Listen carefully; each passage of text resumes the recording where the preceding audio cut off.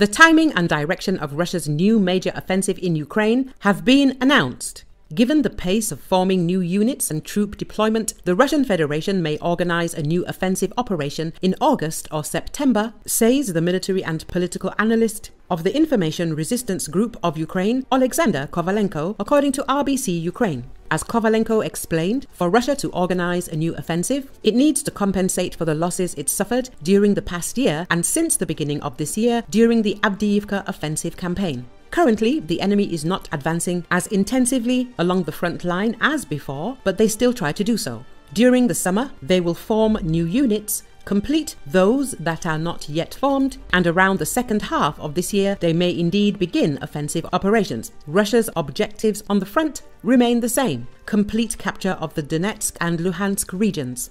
The next priority, in case of advancement in Donbas, is the expansion of the occupation to the Zaporizhzhia region, located on the left bank of the Dnipro River.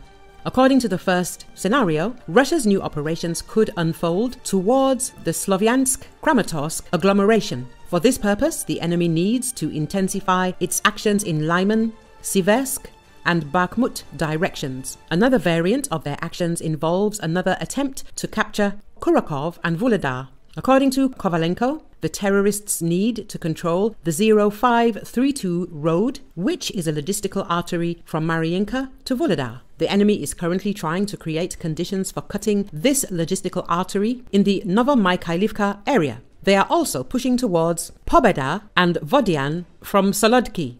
In fact, they are creating conditions to push towards Vuhledar, not only from the south but also from the north, says Kovalenko. He also believes that the enemy may try to re-intensify offensive actions in the Kupiansk area in the second half of the year. A new offensive on Kyiv, which some Western media predict, currently seems highly unlikely. For Moscow to organize such an operation, they would need to accumulate no less than 100,000 troops along the Kyiv region, particularly from the north on the territory of Belarus. To deploy such a force, conduct its deployment, combat coordination and so forth, it would take at least 3 to 4 months, and this cannot go unnoticed by Ukraine's special services. Currently, according to RBC-Ukraine, no such activity is observed in the north. The Institute for the Study of War reports Russia may start a large-scale offensive in the Donetsk direction at the end of spring or the beginning of summer.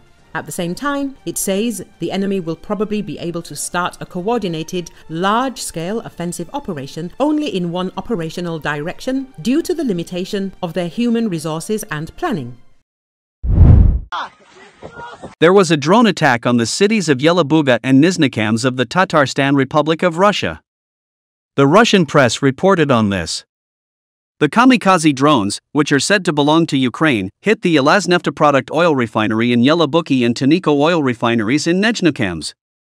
As a result of the blows, an explosion and fire occurred. At the same time, an attack was made on the Alabuji Polytech's plant and dormitory located in the Alabuji Special Economic Zone located in Yelabuji. It is said that Shahid drones are produced at the plant. It is said that although the factories were damaged as a result of the attack, the production process did not stop. Local authorities say there are casualties.